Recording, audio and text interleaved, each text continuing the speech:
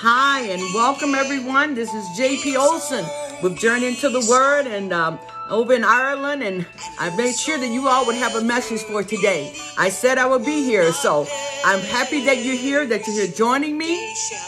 And God just bless you. We just bless you with love and happiness. I'm just going to let this song play just a little bit. We just want to jump right in here. And as we go through this every Saturday, there may be some new people on. And we welcome you to the family. We are Journeying to the Word, non-denominational evangelistic ministry. And we are a family. We come together as a family. We're not biologically related, but we might as well be, because we're from the family of Jesus Christ. And we are followers of Jesus Christ. And so today we just want to let you know, if you're here for the first time, we don't want you just to come once and leave. We want you to stay connected with us, and we have ways to do that. You go to our YouTube and sign up, subscribe. Our website, go and see what our ministry is doing, our missions, everything that we're doing. And then we have Pinterest, Twitter, Instagram, Facebook. And the music you hear is my own personal music, and you can download tracks from Amazon, iTunes, or get the CD from the website. Also, we have our Monday inspirational readings to help you get through the week, to sustain you. Go there and sign up the form so you can receive that every Monday. We have a large database that goes out to. Tuesday night is our Tuesday night Bible study with Dr. Kenneth Adderley at 7 o'clock p.m. Central Standard Time. I'm telling you, Dr. Adderley goes down. He goes deep into the Word of God. He's a theologian, and he really teaches us the Word of God, a believer.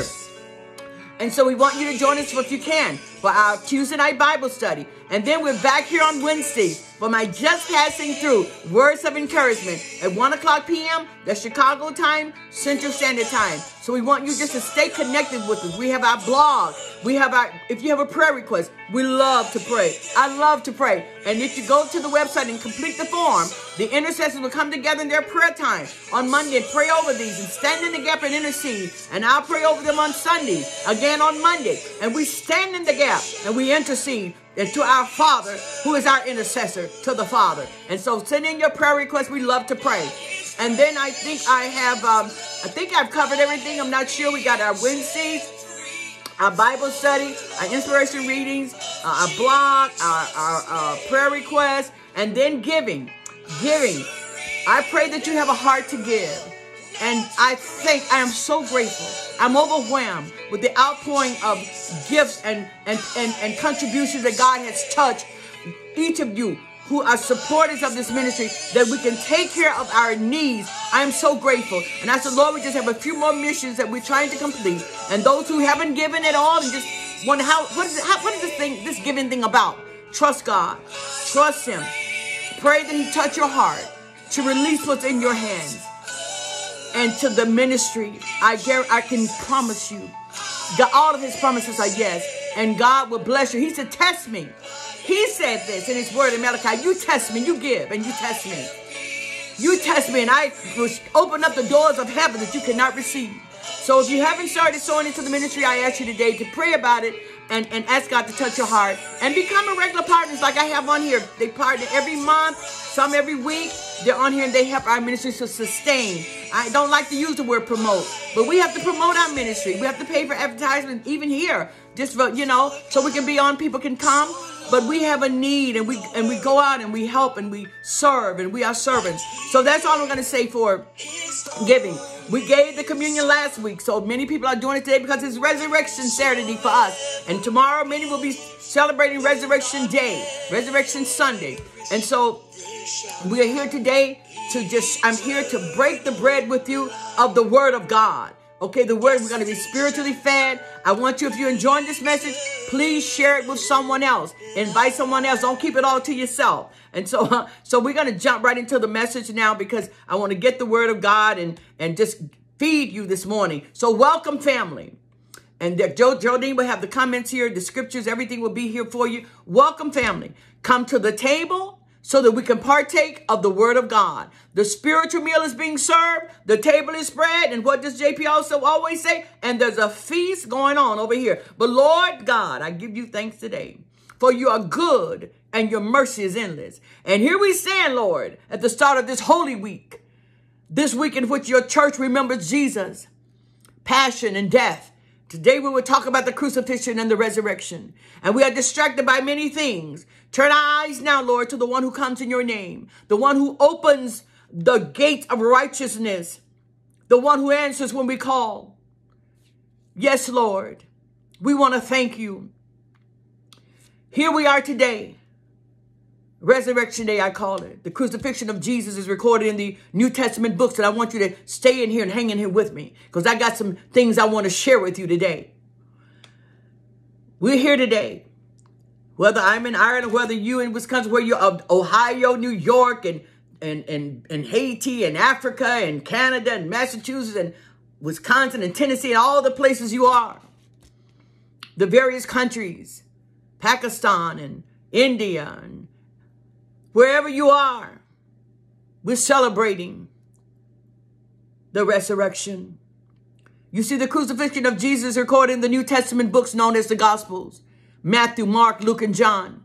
The Bible story is the central summary of the saving gospel of Jesus. Jesus had prophesied of his death in Matthew. From that time on, Jesus began to explain to his disciples that he must go to Jerusalem and suffer many things at the hands of the elders, the chief priests, and the teachers of the law, and that he must be killed.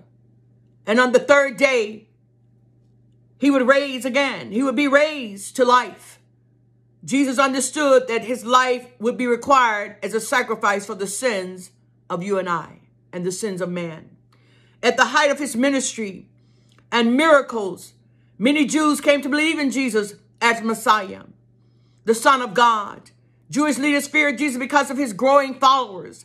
With the help of Judas Iscariot, Roman soldiers arrested Jesus and he was put on trial for claiming to be the king of the Jews.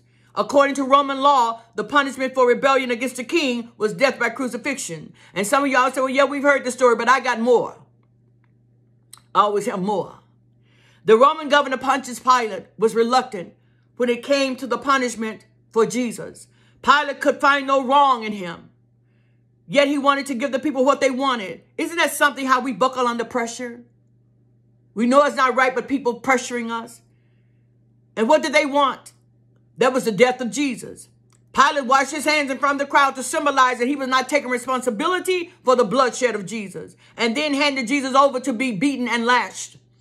Jesus had a crown of thorns thrust on his head and made to carry his cross along the pathway to the hill where he would be crucified. The location of Jesus' crucifixion is known as Calvary, which is translated from a place of skull. Crowds had gathered to mourn and watch Jesus' death. Jesus was nailed to the cross between two criminals and his sides pierced by a sword. While Jesus was mocked, one of the criminals asked Jesus to remember him, and Jesus responded, "Truly I tell you, today you will be with me in paradise." Jesus then looked to heaven and asked God, "Forgive them, for they know not what they do." When taking his last breath, Jesus spoke, "Father, into your hands I commit my spirit. It is finished." Extraordinary events marked the death of Jesus. Let's just picture this. The sky was completely dark for 3 hours as Jesus hung on the cross. At the moment of his last breath, the earth shook. The temple curtain split from top to bottom, and the tombs of saints opened, and their bodies raised from the dead. The crucifixion of Jesus was a part of God's plan from the very beginning of the birth of Jesus. He knew the assignment. The sin of mankind will require sacrifice. The sinless life of Jesus was lived and given so that man could receive salvation and eternal life in heaven. And just picture this. It has been a long day. Jerusalem is packed with Passover guests, most of whom clamor for a glimpse of the teacher. The disciples enter the room one by one and take their places around the table. After a few moments, Jesus stands and removes his outer garment. He wraps the servant's girdle around his waist, takes up the basin, and kneels before one of the disciples. He unlaces a sandal and gently lifts the foot, places it in the basin, covers it with water, and begins to bathe it. One grimy foot after another, Jesus works his way down the row. In Jesus' day, the washing of feet was a task reserved not just for servants, but for the lowest of servants. In this case, the one with the towel and basin is the king of the universe. Hands that shape the stars now wash away filth. fingers that form mountains now massage toes. And the one before whom all nations will one day kneel, now kneels before his disciples. You can be sure Jesus he knows the future of these feet that he is washing. These feet will dash for cover at the flash of a Roman sword. Only one pair of feet won't abandon him in the garden. Judas will abandon Jesus that very night at the table. What a passionate moment when Jesus silently lifts the feet of his betrayer and washes them in the basin. Jesus knows what these men are about to do. By morning, they will bury their heads in shame and look down at their feet in disgust. And when they do, he wants them to remember how his knees knelt before them. Glory to God. And how he washed their feet. I just want you to picture that. He forgave their sin before they even committed it. He offered mercy before they even sought it. Oh, King of the universe. I'd like to think that I would have washed your feet and done better than the other disciples. But I know that's not true. Thank you for loving me and washing my feet and offering me mercy when I deserve none. Jesus is hard. Let me tell you something. It was a hard life for him on earth. Justice is hard to come by in this world. Courts do make mistakes. And sometimes innocent people suffer for crimes they do not commit. That's what happened to Jesus when he was crucified 2,000 plus years ago. Though he had done no wrong, uttered no threats, committed no crime, and had hurt no one, the powers that be decided that he had to die. So they trumped up charges against him, just shuffled him from one hearing to another, and in the end, they got what they wanted. Sometimes courts make mistakes. He died a criminal's death hanging between two thieves, but he didn't deserve to be there. When Isaiah considers the death of the servant of the Lord, he stresses how Christ responded to unjust accusations. How no one came to his aid. No one came to his rescue, we would say, to his aid. And how even his burial testified to the wrong way he was treated. This passage ought to drive us to our knees in gratitude to Jesus for what he endured for our salvation. Let's begin by considering what Jesus didn't do and what he didn't say when he stood before his accusers. There was his submissive silence. His submissive silence. He was oppressed and afflicted, yet he did not open his mouth. He was led like a lamb to the slaughter, and as a sheep before his shearers is silent. So he did not open his mouth. Isaiah 53 verse 7. Sometimes you're known by what you don't say. In this case, Isaiah prophesied that Christ would not open his mouth to defend himself. Even in the face of certain death, hundreds of years later, that came true when he stood in the front of his accusers. And here's some verses. But Jesus kept silent. Matthew 26:63. He did not answer. Matthew 27:12. But he kept silent and did not answer. Mark 14:61. But Jesus made no further answer. Mark 15:5. But he answered him nothing. Luke 23:9. But Jesus gave him no answer. John 19:9. Sometimes you're known by what you don't say. When Jesus stood before Pilate and Caiaphas, he would not defend himself. He did not try to explain himself. In the case of Caiaphas, his mind was already made up. Pilate's situation was different because he was confused about Jesus' true identity. He did not have a bias against him. But even with Pilate, Jesus would only speak in order to force him to make a decision, not to enter him into a debate with him. Pilate had to decide what to do with Jesus. In that sense, he stands for all of us. Let me just put it like this. See, Pilate had to make a decision about what to do with Jesus. In that sense, he stands for all of us. Once Pilate knew that Jesus was innocent, he should have let him go. But he didn't. Don't we see that in the justice system? Injustice. We can speculate about Pilate's motives for hours. But in the end, he could not wash his hands of the gift of Jesus' blood. Jesus spoke to him only to help him come to a decision. Once he knew the truth that Jesus was innocent, the Lord had nothing more to say to him. Pilate stands for all of us. When Peter wrote to the beleaguered and scattered persecuted Christians in the first century, He used this passage as an example for how to respond when you're attacked by your faith or attacked for your faith. For to this you have been called, because Christ also suffered for you, leaving you an example so that you might follow in his steps. He committed no sin, neither was deceit found in his mouth. When he was reviled, he did not revile in return. When he suffered, he did not threaten, but continued entrusting himself to him who judges justly. That's 1 Peter 2:21 through 23. The greatest honor is to be like Jesus. According to Peter, following Jesus means that sometimes we will suffer even when we have done nothing wrong. The greatest honor for any Christian is to be like Jesus.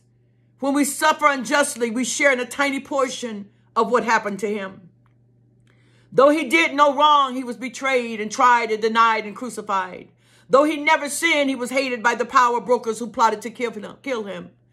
The same thing will happen to us. People close to us will disappoint us, and some will turn against us. And how will we respond? Peter points to Jesus and says he did not retaliate. When we are insulted, our natural inclination is to return an insult for an insult. But Jesus chose a better way. As the old spiritual puts it, he never said a mumbling word. When he stood before Pilate and Herod, and when he faced the jeering mob, he uttered no insults. He made no threats. When they scourged him, he didn't retaliate. When the soldiers put the crown of thorns on his head, he didn't curse at them. When they drove the nails in his hands and feet, he didn't threaten them. When the bystanders spat at him, he didn't spit back. When they swore at him, he didn't swear back. You find out what you really believe when others mistreat you. You find out what the reality is. You find out all these things that come against you. You find out what you really believe when others mistreat you. I'm going to say that again. You find out what you really believe when others mistreat you. Sometimes the real test of your faith is what you don't do. Sometimes you be a better Christian by not saying anything at all. When you are mistreated, repeat these 4 sentences. It's not about me. It's not about now. It's all about God. It's all about eternity. Was Jesus a victim? He was truly the silent Savior, having all powers in his hand, decided not to use it against those who tormented him. According to Martin Luther King Jr., we must say to our enemies, I love you. I would rather die than hate you. That's the exact spirit of Isaiah 53 and 1 Peter 2 and 11. This was an unjust sentence. By oppression and judgment, he was taken away. Yet who of his generation protested? For he was cut off from the land of the living. For the transgression of my people, he was punished. Isaiah 53 and 8. Who protested the death of Christ? We always see these protesters out here protesting against something. Who spoke out against this miscarriage of justice? Who came to his defense? The answer is no one. Of all the major personalities involved in the death of Christ, ironically, it was Pontius Pilate, the Roman governor, who showed the most concern for Christ. Unlike his trial before Caiaphas, when he would not defend himself, Jesus engaged in a dialogue with Pilate because the governor seems on one level to have been seeking the truth. At least he came to the right conclusion. 3 times he said, I find no guilt in him. In the end, he caved to pressure and sentenced Jesus to death. His guilt is therefore all the greater because he knew what he was doing. He would rather die than hate you. No one spoke up for Jesus because no one could speak up. The Jewish leaders were so enraged with Jesus, they were determined to kill him. They just fueled by fear and jealousy over a Galilean rabbi they could not control and did not understand. They paid off Judas, arrested Jesus at night, and put him through 6 hearings before morning, and then stood by as the Romans put him to death. He was cut off, Isaiah says. He died before his time. He was only a young man in his early 30s when he died. No one spoke up for Jesus. No one spoke up for him. That breaks my heart. That breaks your heart. When a man dies young, we think of all he might have accomplished. The songs that may have been composed, the books that might have been written, and amazing discoveries that might have been made. He might have won a Nobel Prize when we think about the young men that died young. She might have been our first female president. He might have won an Oscar. She might have been a superstar. And on goes the sad speculation about what might have been. That may be our worst fear, that we will die before our time. We die too young, or we die too soon, or we die with our work unfinished, or we die with our dreams unfulfilled. You can't say that about Jesus. What else did he have left to accomplish? He was put to death for the transgressions of his own people. Jesus finished all he came to do. Only one person in history never left behind any unfinished business. His name is Jesus Christ. He is the only person who could come to the end of his life and say, with absolute and total truthfulness, I have finished everything I set out to do. Just before Jesus died, he cried out, it is finished. In John 19:30. Note that he did not say, I am finished. For that would have simply implied that he died defeated. Rather, he cried out, it is finished. Meaning I successfully completed the work I came to do. It is the Savior's cry of victory. Since Jesus Christ paid in full the price for our sins, the work of salvation is now complete. That's what we mean when we talk about the finished work of Jesus Christ. That's not just a slogan. It's a profound spiritual truth. What Jesus accomplished in his death was so awesome, so total, so complete that it could never be repeated, not even by Jesus himself.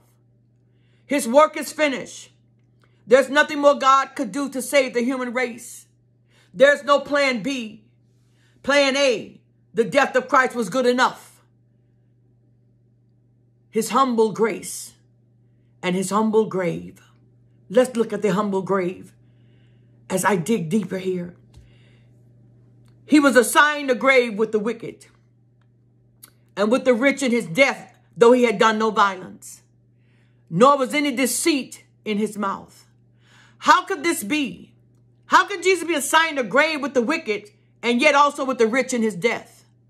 The work of salvation is now complete. When Isaiah wrote these words, he no doubt must have wondered about himself. He must have wondered about this himself. The wicked and the rich generally end up in different places. A truly wicked person might be buried in an unmarked grave or in some obscure corner of a cemetery. We buried the wicked with dishonor and with a little fanfare as possible. But the rich we honor with monuments and flowers and generous inscriptions. We make sure that 100 years from now, passerbys will know that an important man is buried here. We forget the wicked and remember the rich. That's how the world works. So how could Jesus be counted both with the wicked and with the rich in his burial? R.T. Kendall said it like this: Why Jesus Died, in his book, page 151 and 152. It points out that Jesus fulfilled this prophecy three ways. First, when Barabbas, a genuine criminal, was set free, and Jesus quite literally died in his place. Second, when he died along the two criminals who also crucified that day at Calvary. And third, when he died for sinners everywhere, by taking their iniquity upon himself. The Lord has laid on him the iniquity of us all. In verse 6, Romans 5 and 8, it tells us that Christ died for sinners. And Romans 4 and 5 even says that God justifies the wicked. Though he lived a sinless life, Jesus died for sinners and thus was assigned a grave with the wicked. Christ died a sinner's death, though he himself was sinless. But where was he buried? In a tomb borrowed from a rich man, Joseph of Arimathea, Matthew 27, 57 through 60. Thus, even the burial of Jesus fulfilled Old Testament prophecy to the letter. Even though no one could have foreseen it in advance. Both the nature of his death by crucifixion and the place of his burial, a rich man's tomb, fulfilled prophecy given 700 years earlier. All of this happened even though Jesus was innocent. He had done no violence. He committed no sin. He told no lies. The only righteous man. It's hard for us to grasp how amazing this is because we have nothing to compare it to. That is, we don't exactly know what being sinless is because all of us are sinners. He was pure and holy and perfect in every way. He never sinned, not even one time. Though he was severely tempted, he never gave in. All the rest of us fall so far short that we cannot begin to be compared to him. He is the only righteous man ever to walk this earth, and we crucified him. His reward for doing God's will was a bloody Roman cross. Here's the wonder of grace at work. From the murder of a perfect man came God's plan to rescue the human race. Christ died for us while we were still sinners. Out of the worst evil, God brought forth the greatest good. Only God could have done it. But God demonstrates his own love for us in this. While we were still sinners, Christ died for us. Romans 5:8. Note the little word still. We were still sinners when Christ died for us. He didn't die for us while we were still church members or good people or law-abiding citizens or nice neighbors or high achievers. But he died for us while we were still lost in our sin and far away from God. Isn't that amazing? Such amazing grace. That's the truth about all of us. Christ died for sinners because it is only sinners that can be saved. For sinners only. How do we encounter the benefits of Christ's death? Reach out with the empty hands of faith and trust in Christ as your Lord and Savior. The door to heaven is marked for sinners only. If you are a sinner, you can come in. No one else need apply. Christ died so that sinners like you and me could be saved. Here is God's call to us today. Come now, let us reason together, says the Lord. Though your sins are like scarlet, they shall be white as snow. Isaiah 1:18. And here's God's promise to those who come by faith. The blood of Jesus, his son, purifies us from all sin. 1 John 1:7. Are you a sinner? If so, here's some good news for you. What we could do, what we could not do for ourselves, God has done it for us through the death of his son. The only thing left is to believe in him. Turn from your sin, lay down your self-will and lay hold of the Son of God who loves you and died for you. Cast yourself completely on Jesus for your salvation. If you trust in him with all your heart, he will not turn you away. This is the promise of God to all who believe in Jesus. God helped you to trust in him. At the beginning of the message, I said that this passage ought to drive us to our knees in gratitude to Jesus for what he endured for us when he died on the cross.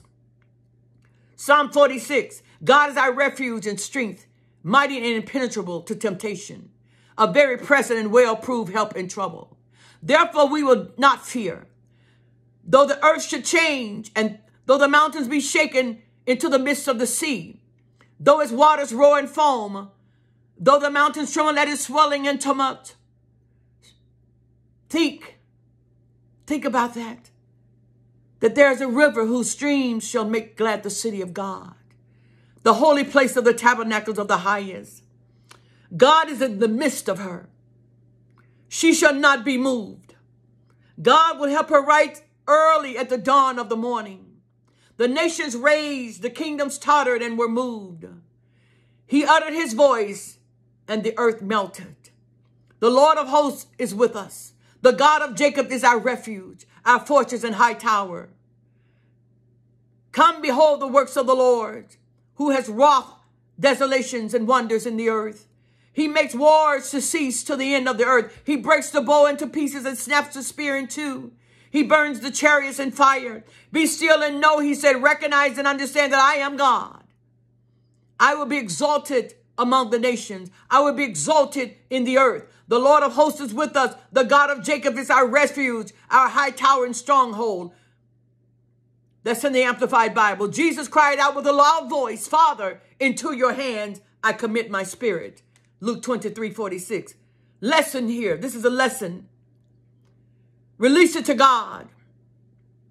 Some of the issues we struggle with seem to be never ending. Like money worries and family problems and health concerns. Even when we get a break and should be resting, we sit up anticipating the worst, wondering, how long, Lord? Well, the only way to have real peace is to commit the outcome to God. When Jesus cried, Father, into your hands I commit my spirit, it was a cry of release. It was an act of trust that meant surrendering control to the Father. Something we've yet to learn to do. The atoning blood had been shed.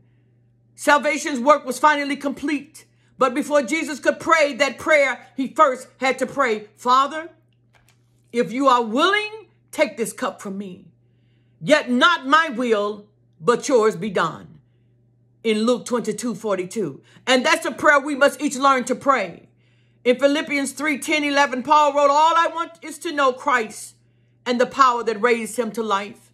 I want to suffer and die as he did, so that somehow I also may be raised to life. We all want to rule and reign with Christ someday. We just don't want to submit our will to his today. But it doesn't work like that. Jack Hayford wrote, the charted course always has been the way of the cross. The cross not only calls us to Jesus, but it also calls us to a life, to the wisdom of God's ways in our relationship and pursuits, to the pattern of Jesus. We all have a cross to carry. Release it to God. Release it to God. You have to understand, in the face of our deepest struggles, whatever you're wrestling with today, I'm saying again, the cross not only calls us to Jesus, but it also calls us to a life, to the wisdom of God's ways in our relationship and pursuits, to the pattern of Jesus in the face of our deepest struggles. So whatever you're wrestling with today, release it to God and for all, once and for all. When you do, you'll experience his peace and you won't be disappointed with the outcome. John 3:18 said, he that believeth on him is not condemned, but he that believeth not is condemned already, because he hath not believed in the name of the only begotten Son of God. Jesus is crying out to you today. Jesus lives. Jesus reigns. Crying out to Jesus is a battlefield of the mind, is a sensitive place. It is where Satan does his best work.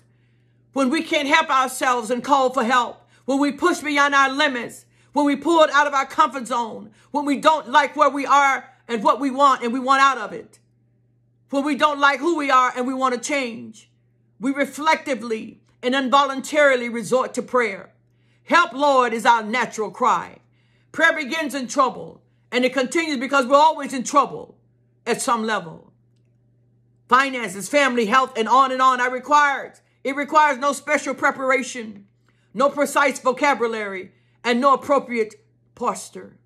It springs from us in the face of necessity, and in time becomes our habitual response to every issue, good and bad, we face in life. His help is only a prayer away in Philippians 4:6. A powerful and yet a simple prayer to pray is, I trust you, Lord. That simple little prayer can give you so much comfort. When you pray the promises instead of the problems, not only will it change your attitude from a victim to a victor, but also Jesus' word coming out of your mouth is powerful. When he hears his word coming out of you, he dispatches angels with the answers. He set miracles into motion, and he will begin to change things. It may not happen overnight, but stay in faith and keep reminding him of what he promised you day in and day out. Instead of complaining, say, Lord, you said. Instead of begging, say, Lord, you said. Instead of describing the circumstances, say, Abba, you said. If you get in a habit of praying his promises back to him, you will see Jesus at work in your life. His word and all his promises are yes. The only begotten Son of God. There's one doctrine that all the others rest upon. It is the rock bottom foundation of the Christian faith. Jesus of Nazareth is the only begotten Son of God. Without this core belief, all the others are meaningless. Christianity stands upon the person of Jesus of Nazareth as the only begotten Son from eternity past and into the future forever. He is unique because he is the only begotten Son of God. The 7 sayings are gathered from the 4 Gospels. In Matthew and Mark, Jesus cries out. In Luke, he forgives his killers. He reassures the penitent thief. I'm going to say it again. It's those 7 words that he cried out from the cross. They are gathered from the 4 Gospels. In Matthew and Mark, Jesus cries out to God. In Luke, he forgives his killers, and he reassures the penitent thief and commends his spirit to the Father. In John, he speaks to his mother, says he thirsts, and declares the end of his earthly life. Jesus' last 7 words from the cross, Father, forgive them, for they know not what they do. Today shalt thou be with me in paradise. Woman, behold thy son, behold thy mother. Yes, my Lord, my God, and my God. Why hast thou forsaken me? Eli, Eli, sabachthani. He said, I thirst. He said, it is finished. And he said, Father, into thy hands I commend my spirit. But God released Jesus from the horrors of death and raised him back to life, for death could not keep him in his grip. I'm going to say that again. God released Jesus from the horrors of death and raised him back to life, for death could not keep him in its grip. That's in Acts 2:24. The resurrection amounts to the Father's clear signal that Jesus is the powerful Son of God, who has conquered death and reigns as Lord of all in Romans 1:4 and 4:25. The resurrection demonstrates that Jesus' blood of the new covenant saves his people from their sin. In other words, what the cross achieves, it achieves because Jesus rose again. It is an empty cross by which we are saved. Paul says that Jesus was delivered over to death for our sins and raised to life for our purification. Let me say that again. In other words, what the cross achieves, it achieves because Jesus rose again. It is an empty cross by which we are saved. Paul says that Jesus was delivered over death for our sins and raised to life for our justification. He says that if Jesus had not been raised, we are still dead in our sins. So if Jesus didn't rise again, we are not saved. The cross only works because Jesus rose again from the dead. Believing that the Lord Jesus Christ rose from the dead is essential for Christians. Merely recognizing that he died for our sins is not enough. We must accept his resurrection in order to receive eternal life. Christ paid our debt, but his sacrifice on the cross means nothing if he possesses no power over the grave. In vanquishing evil and death, the Lord made our salvation possible. The resurrection of Jesus Christ is the foundation of the Christian faith. Without the resurrection, the belief in God's saving grace, Jesus is destroyed.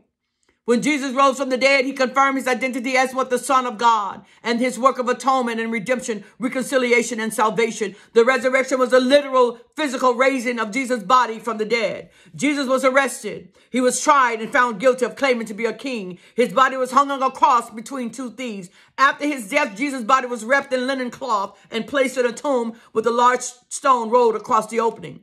On the third day and on an early Sunday morning, Mary Magdalene and another Mary came to the tomb and found it empty. Sitting on the rolled away stone was an angel of the Lord who told them not to be afraid because Jesus had risen.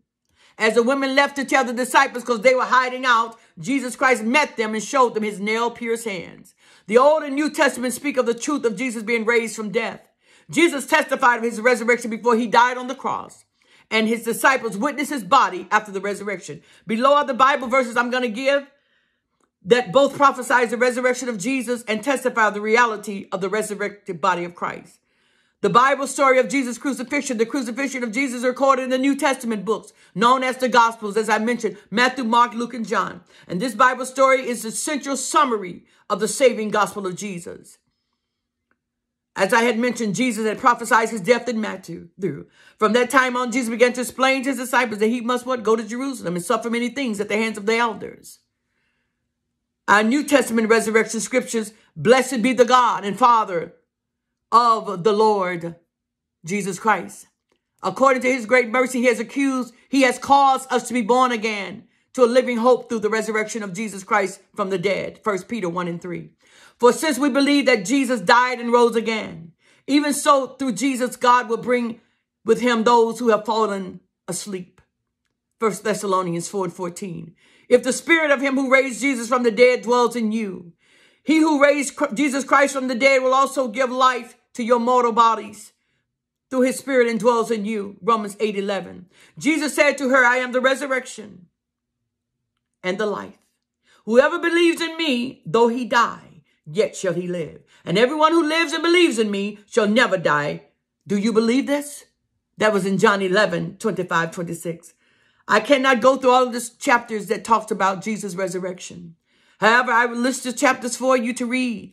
Matthew 28, Mark 16, Luke 23:26-49, and Luke 24, John 20, and Romans 6:3-13. And they're listed here as Geraldine is listing them. Today, Jesus lives.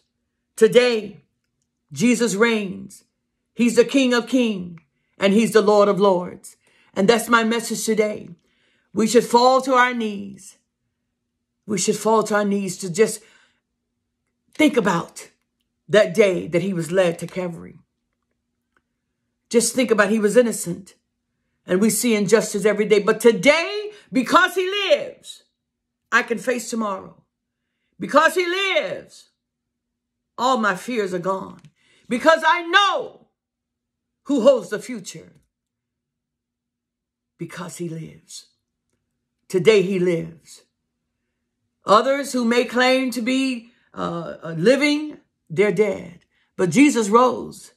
He rose again. And I'm wrapping up now. And I've already talked to you about giving and asked you to give. I'm not going to go over that again. Just say, will you join me in trusting the promise by giving to the ministry and worshiping God as faithful stewards through giving? Participate in the harvest that God has for us by sowing your gift to him today. The prayer of salvation, after all I've said, let me give this. Because someone may be here that don't even understand salvation and want to be a part of the family of Jesus Christ. God has said, never will I leave you, never will I forsake you, Hebrews 13:5. We cannot earn salvation. We are saved by God's grace when we have faith in his son, Jesus Christ. All you must do is believe you are a sinner, that Christ died for your sins and ask his forgiveness. Then turn from your sins, that is called repentance.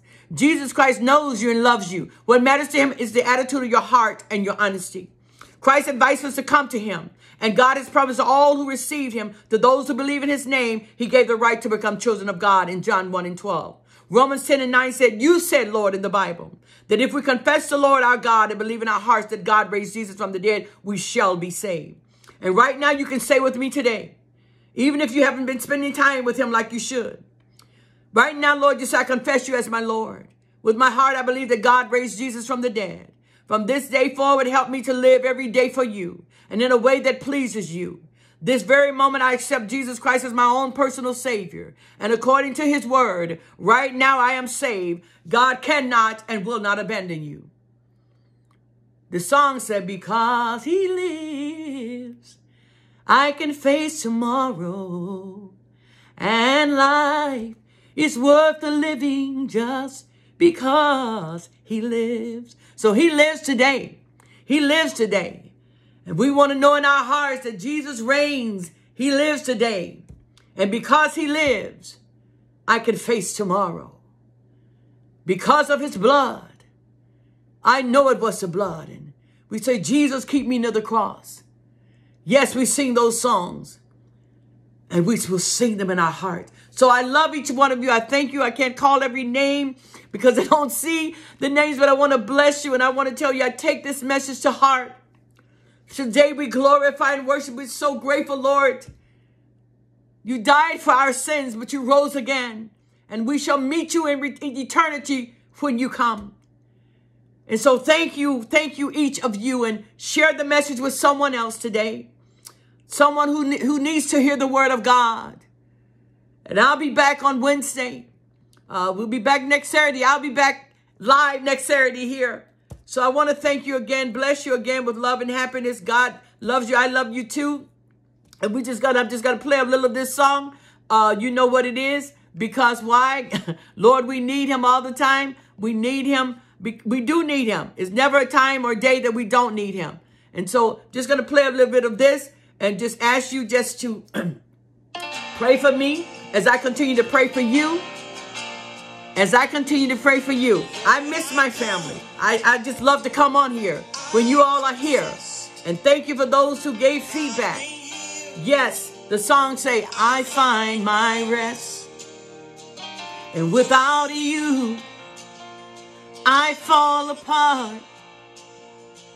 And you're the one that guides my heart. And then we all say together, Lord, I need you. Oh, I need you. Every hour I need you. My one defense, my righteousness. Oh, God, how I need you. So I'm going to get ready to sign off. I'm not looking at my time, so I don't know exactly what time it is. I hope I didn't go over and that I got through in time. But bless you again. Please share the message if you feel that it was a good message that you should share with someone. I will be praying for you. Be blessed. The song says, wherever you are, Lord, I am free. So thank you, one of you. Thank you, Geraldine. I love you. God bless each one of you. In Jesus' name, peace. Goodbye.